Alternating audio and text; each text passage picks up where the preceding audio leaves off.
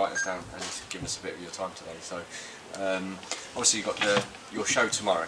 So I just thought let's talk about that to start off with. Do you want to run me through some of the fights and what's going on tomorrow? It's a crazy carnival. Another Siesta carnival. Two things that don't match. Normally it's Fiesta. By Siesta is like a sleepy carnival, but not really. St. Patrick's Day. Yeah, St. Patrick's Day, yeah. No Irish fighters as well. So I tell you what it is. It's 16 fights. I'd say 2/3 of them preliminary match that we already know the winner. But there's a 1/3 which is very exciting. It's Lucy Wildhide fighting the Anissa Binu for the IBO Intercontinental title. We saw them today. Lucy looks sensational, by the way.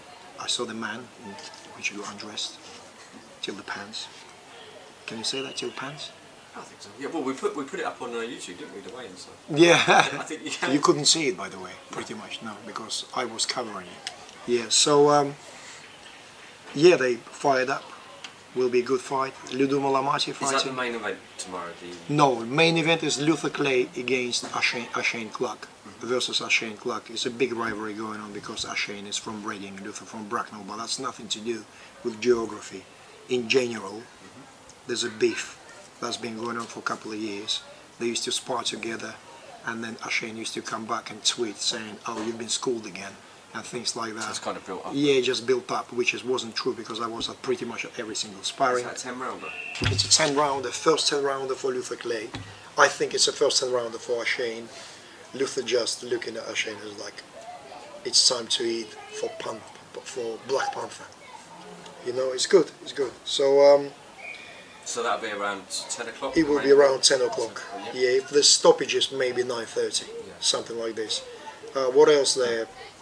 So I've got the list here. Isenia Byfield is fighting Ryan Toms, fantastic fight, 6-rounder, and could have been 8-rounder really, but because Isenia just coming up the loss, and Ryan really recently fought, so it will be a very competitive fight.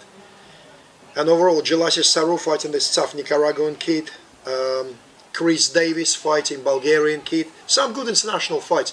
Would be a nice, very nice night of boxing, I think. Not spectacular, but worthy to attend, I'd say. So that's 16 fights, isn't it? So 16 fights, starting up about. So for the people, tickets are still available? Very limited number of tickets. How can people get tickets? You can buy them online still at siestaboxing.com. Self-explanatory, you can go and see the tickets and buy there, and it's like £35 standards, £50 VIP ringside. And also you can buy them on the door. They will be available on the door from midday tomorrow at Bracknell Leisure Centre. And the first fight is at what, 4 o'clock? Around 4 o'clock. So people get there early. 3:30 I'd say, just to be safe, because it's a long night. Yeah, so that's the situation, and exciting show. I'm a bit tired, that's why I'm not as prompt and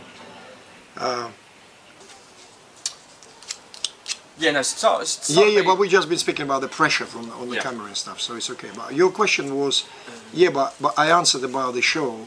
But show is exciting, but I'm so tired. That's why I'm not so flamboyant. That's why I wanted to say I'm so tired. That's why I'm not so flamboyant.